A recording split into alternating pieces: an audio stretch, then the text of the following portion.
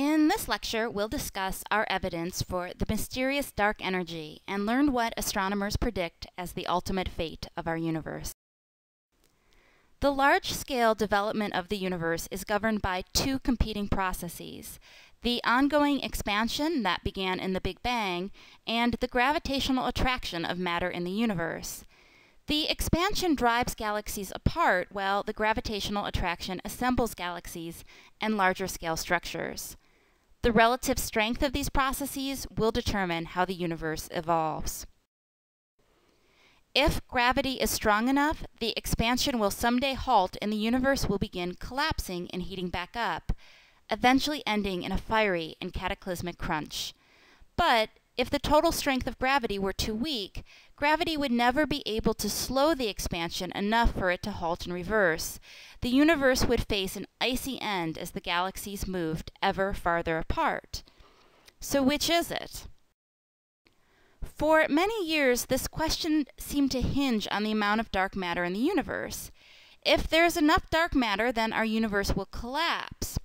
But about 20 years ago, observations began to show the unexpected.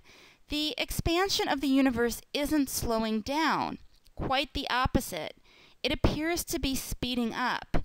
We take the cause of the accelerated expansion to be dark energy. Gravity from regular matter and dark matter is pulling things in, and dark energy is pushing everything out. The estimated age of the universe will depend on both of these things. For example, if gravity had always been slowing the expansion, then the speeds of galaxies flying away from us would have been greater in the past. This means it took less time for them to reach their current distances. We would therefore infer a younger age for the universe. On the other hand, if a repulsive force had always accelerated the expansion, then the galaxies would have been moving away from one another more slowly in the past. It would have taken them more time to reach their current distances, and we would infer an older age for the universe. I mentioned earlier that observations suggest the expansion of the universe is accelerating. Basically, astronomers have been trying to measure how the expansion rate has changed over time by looking at recessional velocities and distances of galaxies across the universe. These are not easy measurements to make. Astronomers need to determine both the redshifts and distances of galaxies that are extremely far away. You may recall that the most reliable standard candles for great distances are white dwarf supernovae. Therefore, it's the white dwarf supernovae that have helped reveal how our universe is expanding. To understand how astronomers use supernovae, let's go back to considering a recollapsing universe. This is a theoretical plot of the average distance between galaxies over time. This dotted line marks the time right now. The theoretical curve for the universe expanding and then collapsing looks like this. The curve begins at the time the average distance between the galaxies was 0, which means the time of the Big Bang according to the recollapsing model. The average distance between galaxies gets bigger and bigger until it maxes out, and then the universe collapses back down. This model predicts an age of the universe of only 4.4 billion years. We know from other observations that this is far too young and can't be correct. Now let's consider a model of an accelerating universe. In this model, the average distance between galaxies is getting larger and larger over time. Now, we can't see into the future, but we can look to the past. Remember, the farther we look in distance, the further back we look in time. Therefore, if astronomers measure the redshifts of galaxies at different distances, we can see the average spacing of galaxies across time.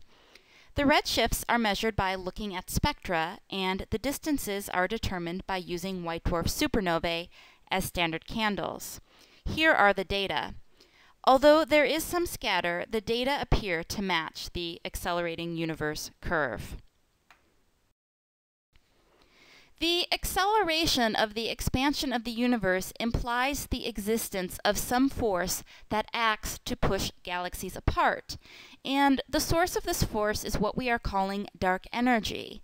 Unfortunately, we have no idea what dark energy is. So here we are. The best observations we have imply that 5% of the universe's total mass energy is made up of ordinary matter. Protons, electrons, the stuff we're used to. This is the stuff of stars and hot gas within galaxy clusters. Some form of exotic dark matter, most likely in the form of weakly interacting massive particles, makes up about 27% of the universe's mass energy. And finally, there's dark energy. We don't know what it is, but it makes up about 68% of the universe's total mass energy. Dark energy accounts for both the observed acceleration of the expansion of the universe and in the pattern of temperatures observed in the cosmic microwave background. We may not know exactly what dark matter or dark energy consists of, but measurements of how much of each is in the universe are getting more precise.